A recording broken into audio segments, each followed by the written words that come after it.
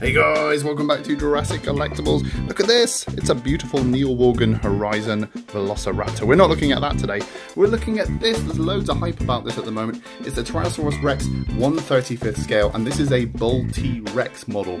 It looks very similar to the one we see in the Lost World. It looks really, really cool. It's a very nondescript packaging, but it's from a company called Dino World. So without further ado, let's take a closer look.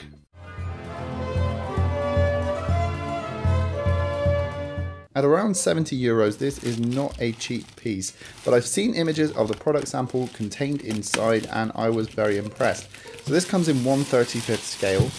It's comparable with a lot of the existing Rebor figures and Papo figures, so it will look good on the shelf.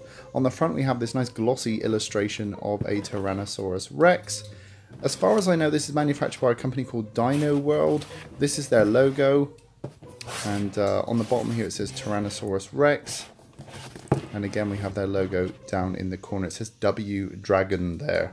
Opening up the satin finished box, inside we've got something I didn't expect to find. It's a large format information sheet. We've got the branding of the product on the front, and then on the reverse we've got a really nice pencil rendering of the Tyrannosaurus Rex mid-stride, very akin to something that Crash McCreary would do, but I've never seen this artwork before and it's beautiful. And then we've got this information on the Tyrannosaurus Rex there. Really nice addition. So then you've got a nice foam padding, really thick, so you know it's protecting the product really nicely. At the bottom we've got the display base in its own baggie, and then in the top compartment we've got the Tyrannosaurus Rex. Now from what I can see here, we've got pegs in the base and holes in the feet of the Tyrannosaurus Rex. But without further ado, let's open this thing up. And here is the beautiful bull T-Rex out of the packaging and on his display stand, and this thing is gorgeous. I'm just turning it with my hand because actually on the turntable I found it was going too quickly for you to appreciate. But what I really love about this thing is the airbrushing, the level of care that's been taken with all of that airbrushing. It really does hark back to that Stan Winston bull T-Rex that we all love from Jurassic Park: The Lost World. A really, really beautiful piece. And the finish is spot on as well. It's got that sort of satin, semi-wet look that we've all seen in The Lost World.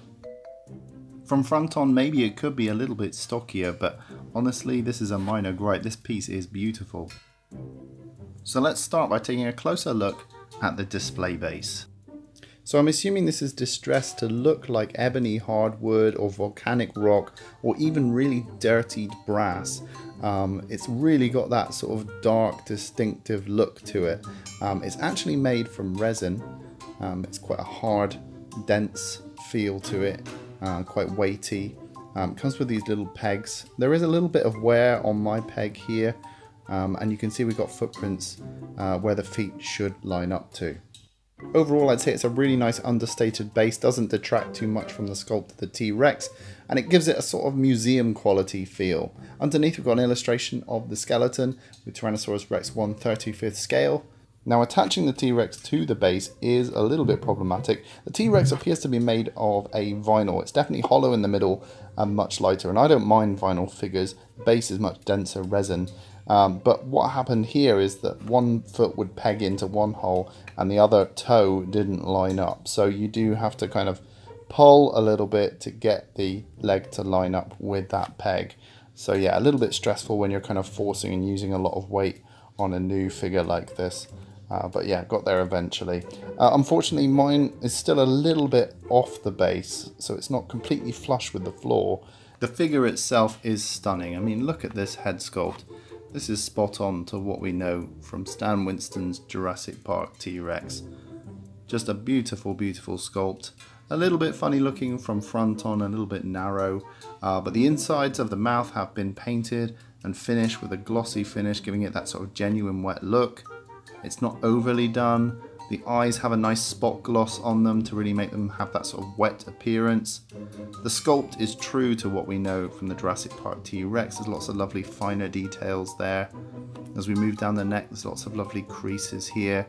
And what I love to see are all these airbrushed hues of green going on. There is a seam line where the arm meets the body there, and you can see faintly the ribs coming through. That's really, really cool. The underside looks really nice, nicely weathered. just very true to what we know of the Jurassic Park T-Rex. And if I didn't know better, I'd say this is probably some sort of digitally manipulated version of the Horizon T-Rex sculpt. I could be wrong, but it definitely feels like it's got origins in the Stan Winston sculpt.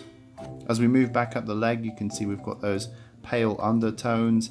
The airbrushing is very, very nice. I do like the way they've done the stripes. It's very sensitive, feels very natural. Nice weathering on the underside here. Nice gentle flick in the tail. It feels like I'm holding a smaller version of the Horizon T-Rex tail at this point. As we move down, you can see there's nice stripes going down the tail, lovely hues of green. Nice definition of the musculature. Again, very familiar looking to those who know the T-Rex sculpt. Down to a really nice splayed foot there. You can see the ribs coming through, and I love that finish, that sort of semi-gloss. It's so true. I'm thinking of the shot in The Lost World where Roland Tembo shoots the T-Rex, and it looks so true to that. It's a really, really beautiful finish and paint job. And of course it has the scarring on the nose there. Just very, very nice attention to detail. Okay, so just how big is this guy? Let's get out the tape measure. You're looking at about 14 inches long, which is about 36 centimeters. In terms of height, you're looking at about 7 inches there, which is about 18 centimeters. And in terms of width, you're looking at about 4 inches, just under, about 10 centimeters. Scale comparison time, let's bring in the classic green Papo Tyrannosaurus Rex. Although we don't know what scale the Papo T-Rex is, it is safe to assume it's around 1/35th scale, and you can see here that the skull and the body is much stockier on the Papo Rex than the Dino World figure.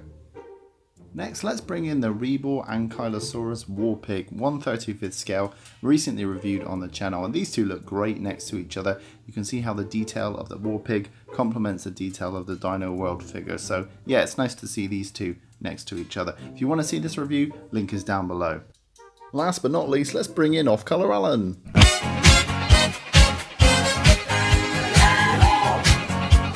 Obviously Alan is completely out of scale with this Tyrannosaurus Rex, but it could do as maybe a juvenile Rex if you're looking to build some sort of diorama.